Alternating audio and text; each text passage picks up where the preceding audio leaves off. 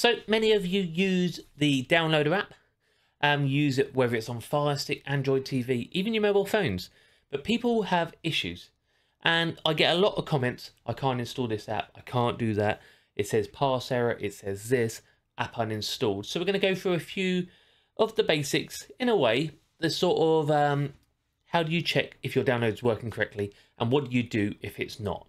Okay, no matter what platform you're watching on, if you can, look up Dr. Squiffy on YouTube. If you're on YouTube already, hit that subscribe button, share this video, and obviously drop me a comment about it. And if you're watching on other platforms, hitting that follow button really helps. So, Downloader, for those who don't know, is an application a bit like a web browser.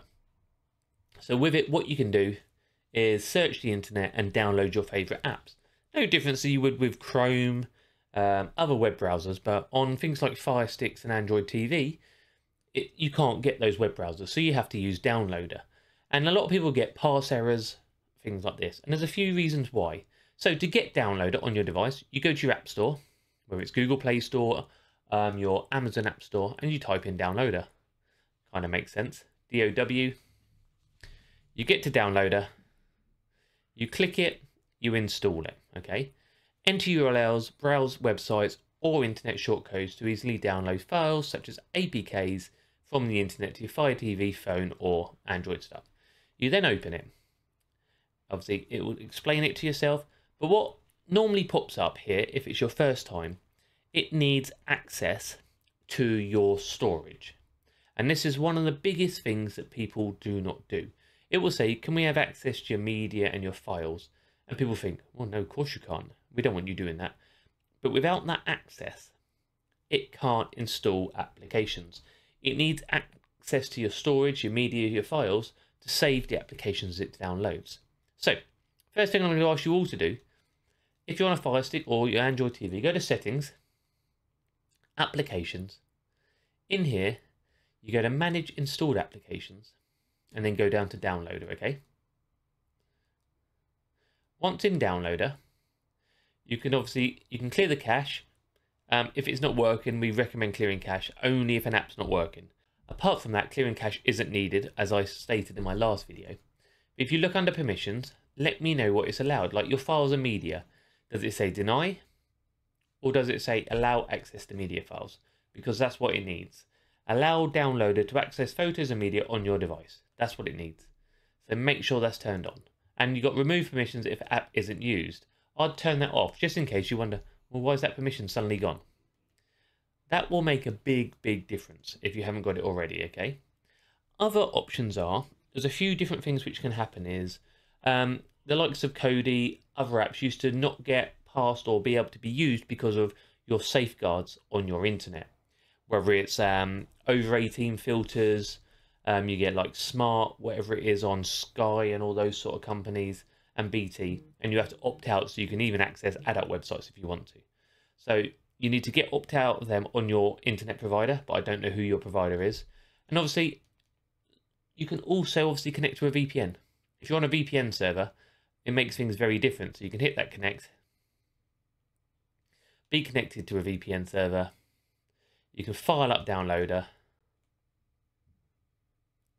The main code I would recommend would be 75726, which is my website. Linked underneath as well if you're watching on YouTube. But 7526. You can click go.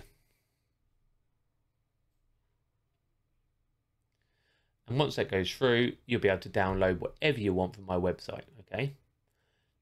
But try these different tips. Sometimes you might need a different server on your VPN. But that's what's there to stop it being blocked, okay? Then you can download as you go, no problem.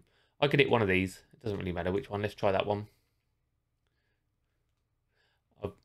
Permissions are on. I'm on a VPN. I'll hit download. And boom, downloading. But I go all the way. I'll go through to installing as well. So it pushes through. You download it. You then click install.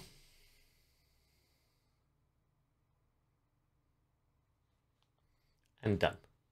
It's that simple, and then you delete that file. Obviously, there is options where people may have forgotten the sort of developer options if you're on a Fire Stick. So on a Fire Stick, your developer options are under the settings.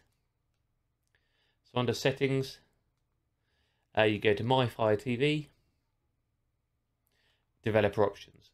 If you do not have those developer options, you click on where it says about, you tap that name, the top one, I think it's 7 or 8 times, and it will say you're a developer.